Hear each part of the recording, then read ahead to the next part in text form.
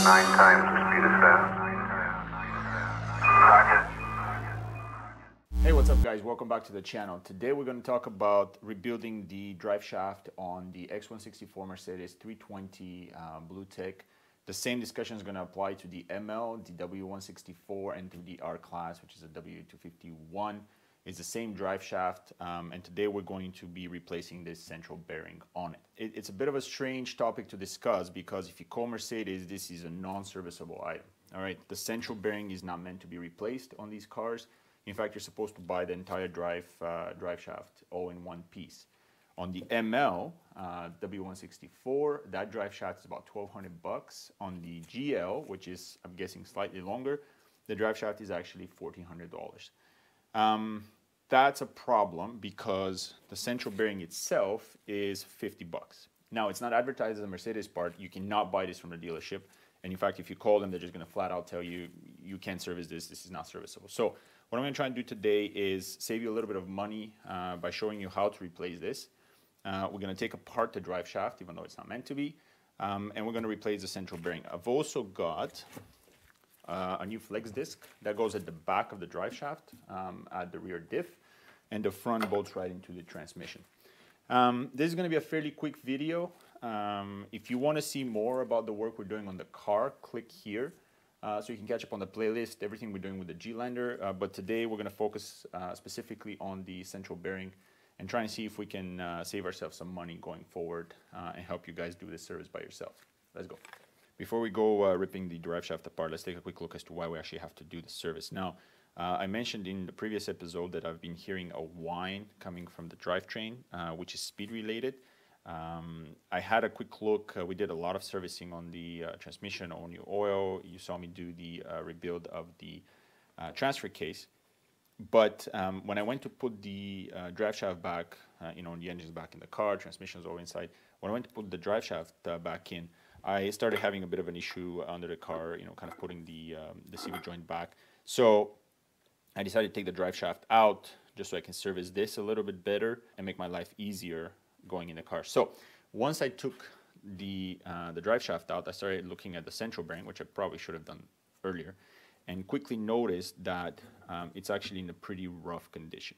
Now the vehicle is at about 30,000 kilometers, and this bearing has definitely seen better days, as you can tell. Particularly right there where it's ripped or ready to fall apart in any given time. I went, obviously, we've done plenty of these on Sprinter, stuff like that. It's usually fairly straightforward to get it from Mercedes, called Mercedes, like I said, not a part that's available for this. I did find this bearing on eBay that I ordered. It took forever for it to actually get here. It is the same unit as the one that's on the vehicle. So right off the bat, we're not in a terrible shape. At least it looks the same. But there are no instructions and there is no manual to do this. So what we're going to do is we're actually going to go ahead and try and replace this today. What you need to keep in mind, this is a balanced unit, right? So whenever we start taking these things apart, you have to mark everything, because what you want to make sure is that everything comes back together in the exact same position that we took it apart. I am definitely guilty of not doing this, so I'm going to put some extra effort today to mark everything as we're taking it apart, to make sure that once everything is done, we actually improve the situation and don't make it worse by introducing a new vibration into the vehicle. If your central bearing is actually decent, it doesn't need to be replaced. The flex disc is fairly straightforward to replace right on the vehicle. You don't have to take this whole thing apart. You undo the bolts at the back, pull it forward a little bit, swap the disc, and then go from it. Mine is not terribly bad. This is the new one. I'm starting to see some cracks around the metal inserts there. So I figured, for 50 or 60 bucks or whatever this thing's worth, might as well do it since I already have the shaft off. Now, what are we going to do today? This joint here looks exactly like this one that's at the front. So this one bolts to the transmission. This sort of same unit is what's hiding back here. This is sort of a pressure fit.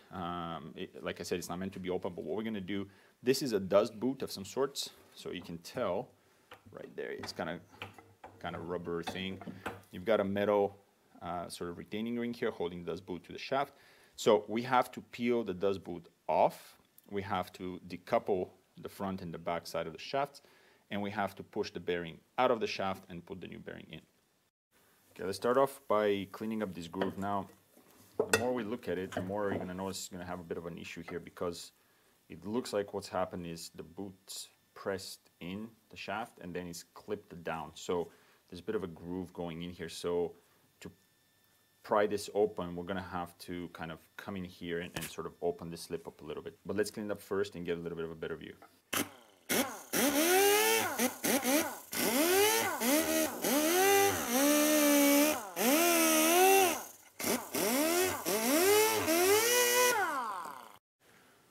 Now that I've cleaned this out, you can actually see sort of little cuts into the boot every, what is that, every 45 degrees. So it's not one continuous piece. I guess it's cut like this so that it clamps in a little bit better. So I'm going to very gently try and pry this open. Obviously the idea is to not damage this as much as possible, because we're going to have to put it back and hammer it into place.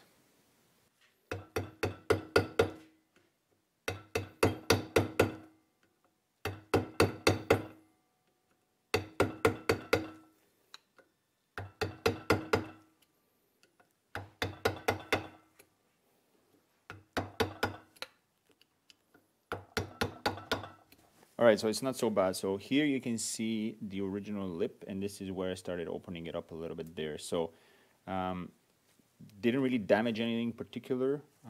Obviously get a nice thin screwdriver. So once you have the sort of corner out, you can start pushing the screwdriver down so you can kind of open up the lip. All right, let's finish this.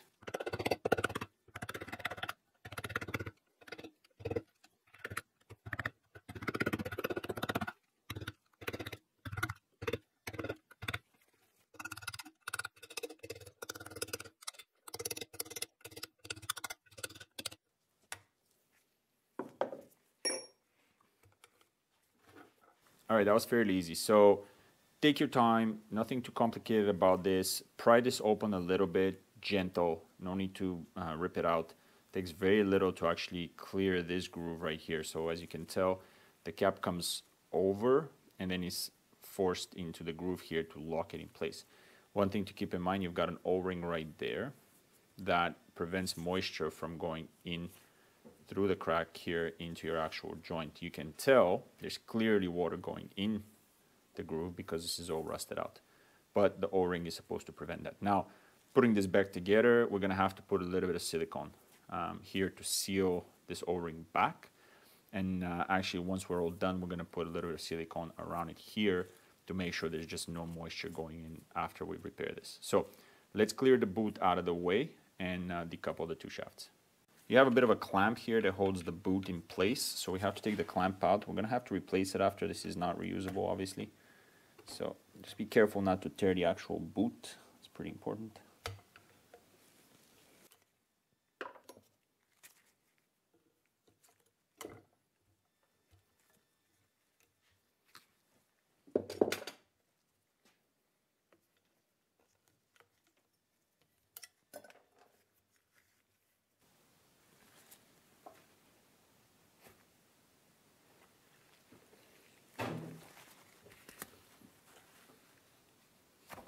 With the joint cleaned out, it's a bit tricky. So if you don't really know about this, you're gonna have a hard time finding it. But to take this apart, what you're looking for is a lock ring that's in a groove right up here. So it's a little hard. This camera doesn't usually focus very good close-up. So I'm gonna try and take a picture of it for you guys.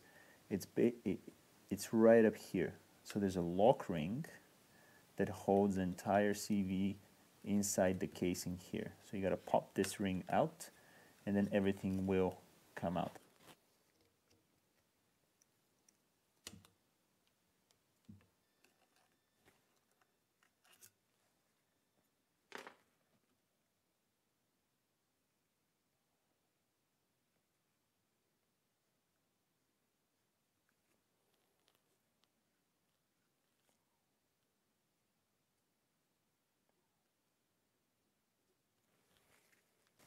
Okay, we've marked everything up. we should be able to put everything back the way it was once we get it out. Now, what's going to happen is this is probably going to fall apart. So you want to make sure you collect all of your parts.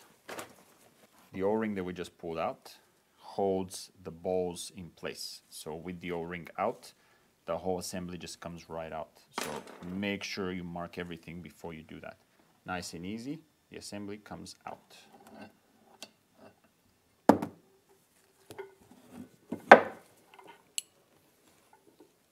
So again, make sure everything is marked up the way it's supposed to go back in.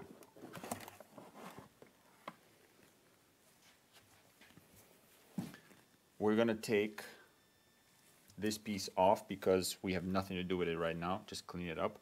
We have to focus on this and make sure that this goes back in the way it was supposed to. To get the boot out of here so we can slide the bearing, we're gonna have to get this piece out. Most important, it has to go back in the way it came out. We don't want to rotate it, we don't want to turn it or anything like that. I don't think anybody's ever going to believe me if I actually told them what we're doing right now, so I might as well show you. We have to get the shell, this thing, off the shaft in order to get the boot and the bearing out. There's no visible locking ring, which is kind of weird because if you look on the other end of the shaft, there's a nice lock ring right on the front of that you can just remove and this thing will come out. I'm not really sure why they didn't put it that way. Maybe it's meant to not be removed and didn't want to bother. Doesn't really matter. We tried a bunch of different stuff. We tried to just force it out. Maybe it was pressed in, but it's not. There is a lock ring and you can see it. If you poke your head from the top down, you can kind of see the ring right in the splines there. No visible, easy way to get it out. We tried a couple of different ways. And it looks like the paperclip technique might prove to be the best way out of this. So what we've got is we've got a bearing puller and kind of supporting the bottom of this. And we've pressed the lock ring in with these paper clips, which is about the only thing that fits in there. And now the idea is the lock ring is released and we can just pull the bracket or bearing shell there straight up. So let's give that a try.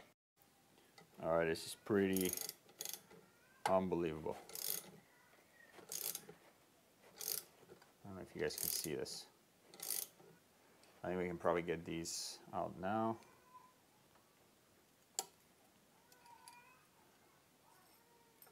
What is this baby crying in the background?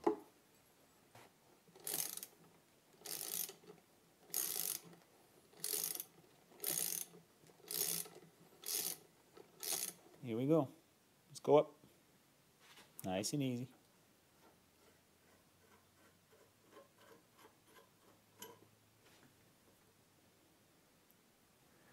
There's the ring right there, guys. So there's no good way for you to close that except for the Eurotrash Motorsports paperclip technique. Oh man. As if we just use a paperclip to fix this Mercedes. All right, let's clean this up and continue this assembly.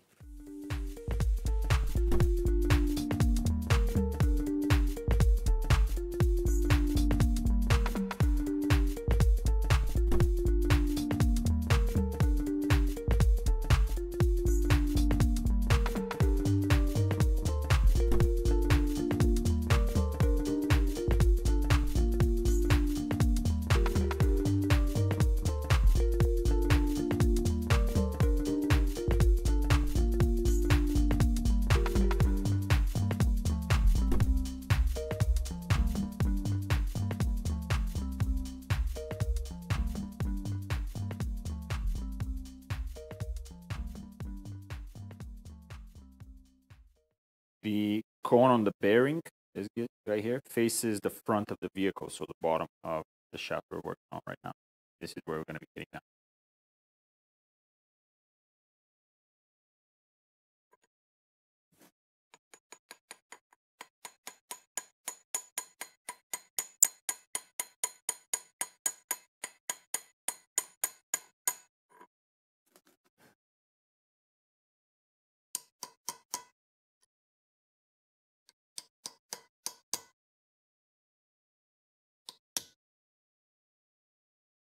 Next is the boot.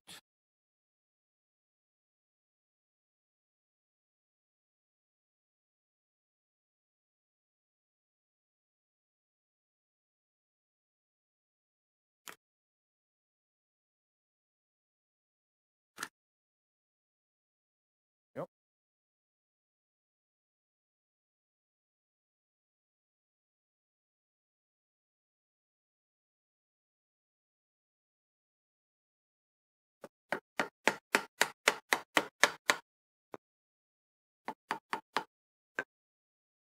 Before I go all the way down and let the lock ring come out, make sure that the marks are in the right place. Obviously, I want to have this exactly where it was before.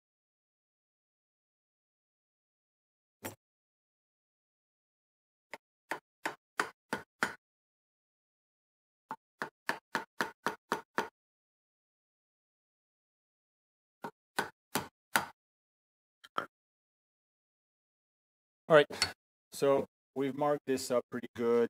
This has to go back exactly like it is right there. And we have to put the balls and the outside shut.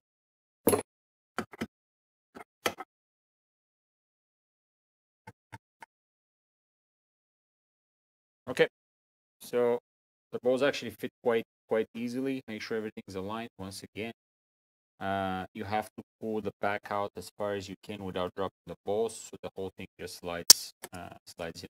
Otherwise, pretty straightforward in terms of assembly. So now we're going to pack it in with grease, slide over the boot, and we're good.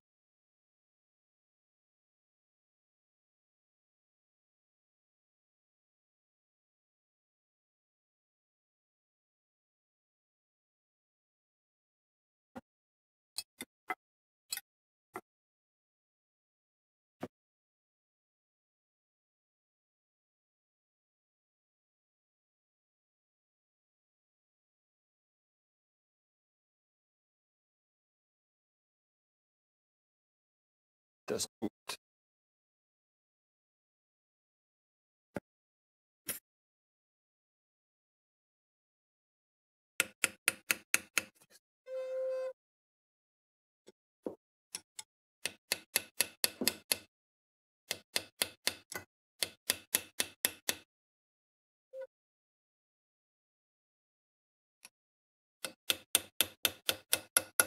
The last thing we want to do is chisel the lip back down. It closes off the dust boot so it can't move anymore. And then we're going to put a little bit of silicone on top, seals the joint.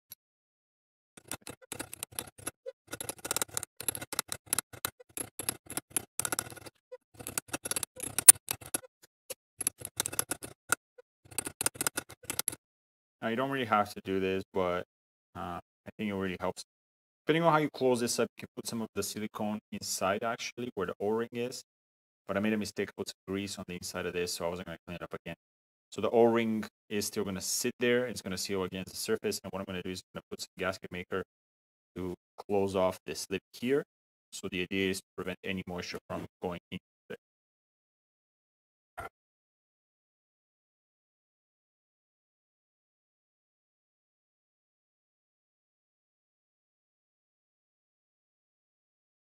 That's it for this one, guys. Thank you so much for joining me. Hopefully I was able to save you some money. This is a non-serviceable item according to Mercedes. Frankly, I'm not really sure why. Once you know the location of those hidden lock rings, this is the best a 2-3 hour service with some very basic tools that you probably already have in your garage and some paper clips that are probably sitting in your house somewhere. The math on this doesn't really make a lot of sense to me. Mercedes wants you to spend $1,500 to replace a $50 bearing that it should be a serviceable item. On pretty much any car that I've ever had, you know, these have been in pretty bad condition. They've had to be replaced. So the thing is, it already is serviceable. Like you saw yourself, we didn't have to cut anything. We didn't have to weld anything. Like this is a fairly easy procedure to remove this and swap this bearing out. So all this to say, hopefully you don't have to spend that kind of money going forward. I will share the link below for the bearing and where you can find it. And the rest of the drive shaft procedure is very straightforward. Thank you so much for joining me. If you like what you see, click the thumbs up. I'm looking forward to your comments below. Have you done this before? Have you encountered this issue? Do you have a better way of doing this? Let me know. And if you want to see more of these videos, click subscribe, because I've got quite a few more do-it-yourself sort of short videos coming up for any of the X164, W164 platforms that I hope you will like. All right, I'll see you guys next time.